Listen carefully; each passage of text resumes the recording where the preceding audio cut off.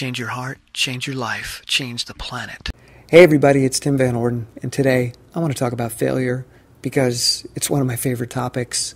Because we fail a lot in life, and most people don't know how to deal with it. Like that. That was a failure, but I'm going to leave it in there. I'm not going to edit that out. All right? This morning, I got a quote in my inbox. I've got a website that sends me an inspirational quote of the day. And today, it was by Julie Andrews, who was my dream woman when I was a little kid. I saw Mary Poppins, and from that point forward, I wanted a magical woman with an umbrella that could fly, that would give me spoonfuls of sugar to make the medicine go down, and say things like this: perseverance is failing 19 times and then succeeding on the 20th. It's going to take a whole lot of sugar to make that medicine go down. As much as I love Julie Andrews, I kind of prefer the way that Curly of the Three Stooges stated it. If at first you don't succeed, keep on sucking till you do succeed. And these are fun quotes. They inspire us. They tell us that grit is important and that most success in life is really a war of attrition. If you can be the last person standing because you haven't given up, chances are you'll succeed even if you don't have a hell of a lot of talent. It's just that most everybody else gave up. So just keep going. And although there is some value to that perspective, I think there's also a few problems with it that kind of bug me. So when I read this quote this morning, I'm like, not so much. The first problem I have with this is that the successful attempt gets all the credit. It gets all the focus, and that's what gets celebrated. These 19 failed attempts, they're lumped together and dismissed. So we've got the successful attempt, which makes it onto the 6 o'clock news, and people write books about it. And then we've got the failed attempts, which are seen as simply obstacles along the way to success and had no part in bringing it about. In fact, they hindered rather than helped us achieve this success. And if you make this type of distinction between the successful attempt and the failed attempts, you really only have two reasons for succeeding. One is that your God-given talents were finally revealed. I knew all along that I was a successful person, but the circumstances weren't in alignment. The stars weren't in alignment. But now everything went perfectly, and boom, people can see that I'm actually a really gifted person. And people like me, damn it, and I'm going to affirm that in the mirror every day. Or the other possibility, which is that you got lucky. If there's no relationship between effort and success, it was either your talent waiting to be revealed or it was luck. And if that is the case, there's nothing you can do to succeed. By creating this distinction, we actually set ourselves up for failure because we either have it or we don't. The trials, the learning, the growth, the processing had nothing at all to do with it. It was either my inner perfection or it was dumb luck. And nobody wants it to be dumb luck. We all want to believe that we had something to do with it. The failed attempts, they had nothing at all to do with me. But the successful one, dude, that was all me. Finally, all this other stuff got out of the way and I emerged. And the other problem that I have with this type of thinking is something that I call the present self bias. It's the guy right now that just finished the successful attempt that gets all the credit. All the Tims in the past that got me here, that built the foundation of skill that allowed me to take this step, they're not important. They're totally invalid. All the processing, all the preparation, all the planning, all the other people that helped, all the things that had to come together over time, not important. It's me right here, right now, with my perfection being revealed. Celebrate me. Celebrate this Tim. Don't look at all those chumps that failed. I don't want to be remembered as a failure. I want you to remember this present Tim right now, the guy on the podium.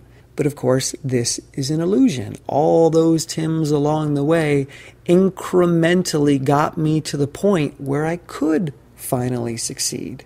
It's kind of like watching diving or figure skating in the Olympics. We've got this great technology now that can do freeze frames in the middle of the motion that the athlete is taking. So we can see the beginning of the toe off in the loop that the person is going to spin, and then we can see how their knee was rotating, where their arms were. And on screen, they'll have all these different captures of that athlete in motion.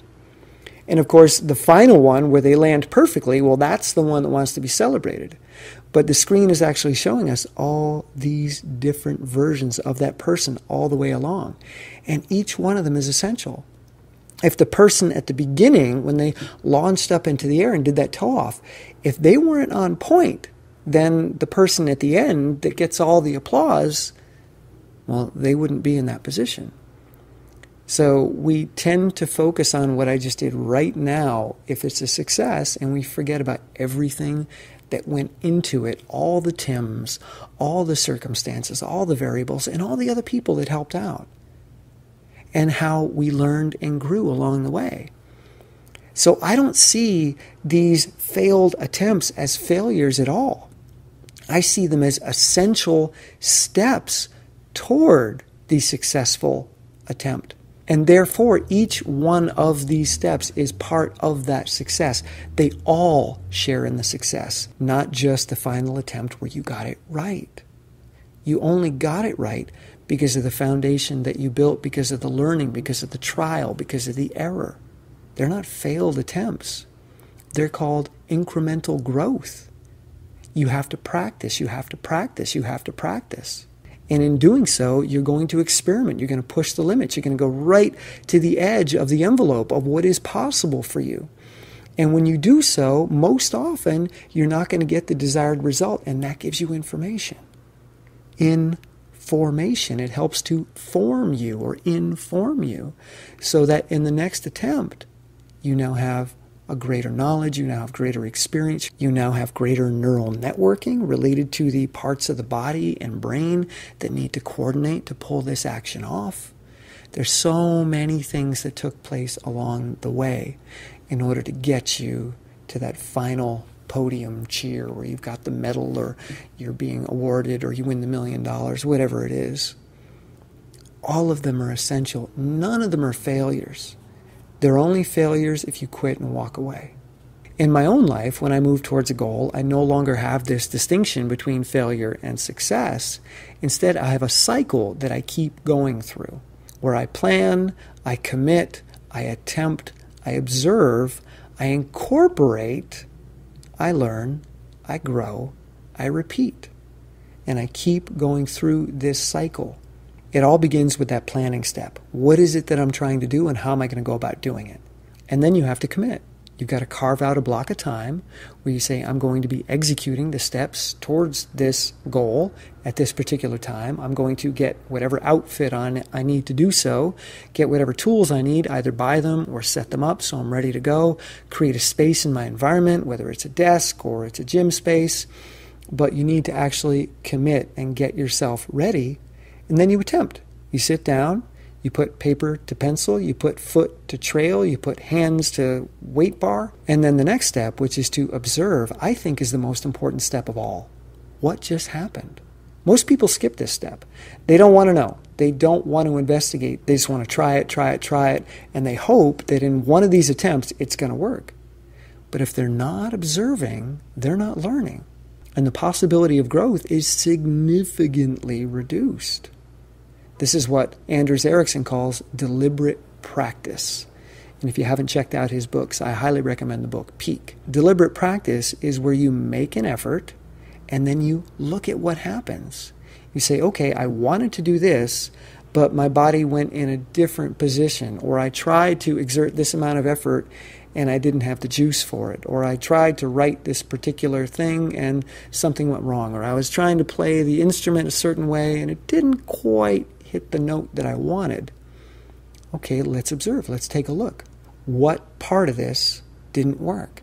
And by investigating that, you can learn something. Take some notes. Stop and try it again. Okay, where did you get caught the next time? By observing and by taking notes, you can start to get a greater idea of what's actually going on here. And then you incorporate. You take that information and you bring it back into your next attempt. And this is the learning phase. And if it works in the next attempt, there's going to be a little bit of growth. And then you got to repeat it and repeat it and repeat it. And it's not about failing along the way to success. It's about being present and observing what's going on, getting a greater understanding of what is truly required to get to the next level. And not just hoping that some perfect innate talent is going to be revealed or waiting on luck. If I do this enough, one day I'm going to get lucky. If I keep buying lottery tickets, one day I'll get lucky. Maybe. Some people do, but it's not very many people that get lucky. It's tiny, tiny, tiny minority. In fact, it looks like my fingers are touching, but they're really not. That's how small it is. It's invisible. So as you move towards your goals, I urge you not to see this difference between success and failure. Instead, I want you to look at the process, and I want you to look at what's showing up. Get present, get grounded, be honest with yourself about what's happening, and observe where you need to make some changes. And then make them, incorporate them. It's okay not to be perfect. It's okay not to do it the first time. It's okay not to do it the 19th time, as long as you're paying attention and incrementally growing along the way. You'll get somewhere. You will improve. Guaranteed. All right? I love you guys. See ya. I don't have to grit my teeth to do it. I don't have to fight through anything. I can get out and gently get myself in gear by breaking things down into their component steps and then really gently just observing them, exploring them.